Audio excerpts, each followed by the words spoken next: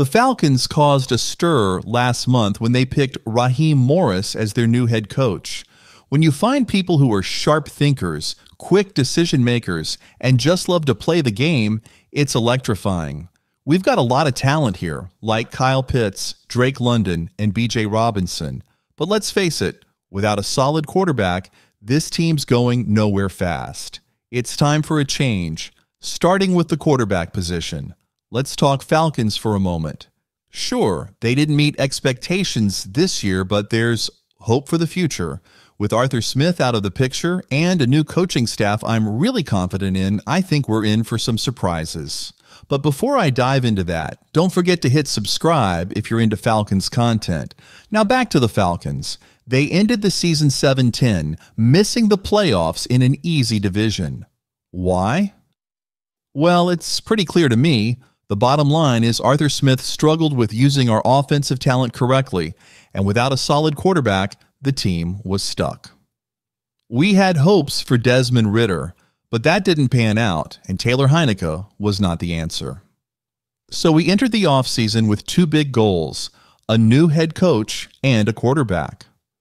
This coaching offseason has been impressive, with big names and promising coordinators on the market. Many thought Bill Belichick was a sure pick for the Falcons, but they surprised everyone by choosing Raheem Morris over him. While Belichick is undoubtedly a great coach, being 71 and likely retiring soon didn't fit the Falcons' long-term plan. They're more focused on building a lasting contender than winning immediately. Enter Raheem Morris, the former defensive coordinator for the Los Angeles Rams. Don't be fooled by the Rams' defensive stats.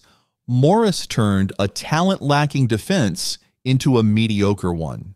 With our solid defensive roster, the expectations are high. Morris, at just 47, not only brings strategic prowess, but also a culture-building mindset. We're not just getting an excellent X's and O's coach, we're getting someone who can shape this franchise into something fans can be proud of. It's an exciting prospect for the Falcons and their supporters. About Zach Robinson, the Falcons' new offensive coordinator. He might not be making as many headlines as Raheem Morris, but he's an essential part of the equation. Before landing with the Falcons, Robinson worked as the pass game coordinator and quarterbacks coach under Sean McVay in Los Angeles. McVay, a top-tier NFL coach, mentored Robinson for 5 years. That kind of experience is invaluable. It's a signal that the Falcons are aiming for a more modernized, dynamic offense compared to what we saw under Arthur Smith. Now let's dive into the quarterback situation, the main event for many Falcons fans. With the 8th overall pick in the draft, the Falcons have a decent position, but the top-tier quarterbacks like Caleb Williams, Drake May, or Jaden Daniels might be out of reach unless they can swing a trade. Trading up in a draft loaded with talented quarterbacks might be challenging. So here's an alternative. Look to the league for an existing quarterback. Justin Fields from the Chicago Bears could be a prime target. With the Bears likely grabbing Caleb Williams with their first pick, Fields might become available. Many Falcons fans would see this as a great opportunity. Fields has enormous potential, and considering the Bears' situation, you might snag him for a reasonable price, perhaps a second-round pick or a combination of picks. This way, you keep your first-round pick and have more flexibility to build around Fields, either with offensive weapons or bolstering the defense under Raheem Morris.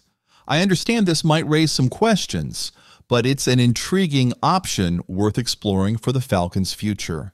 Now, I understand there might be some skepticism about Justin Fields, so let's put things into perspective. Throughout his career, Fields hasn't had the best coaching, with Luke Gizwy as his offensive coordinator, a widely acknowledged not-so-great coach. Additionally, his supporting cast has been subpar until this year, often relying on just one target in DJ Moore.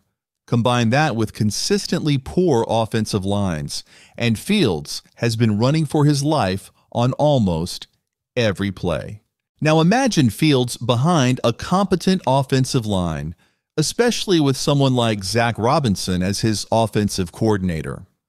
Robinson's creativity, paired with a roster boasting talents like Justin Fields, B.J. Robinson, Drake London, and Kyle Pitts, is a recipe for success.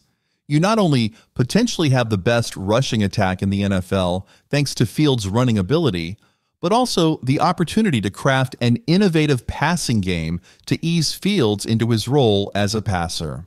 For a relatively modest price, maybe a second-round pick and a bit more, you could acquire a quarterback with immense potential, finally placing him in a favorable situation. Yes, it's a bit of a risk, but I believe it's the Falcons' best option.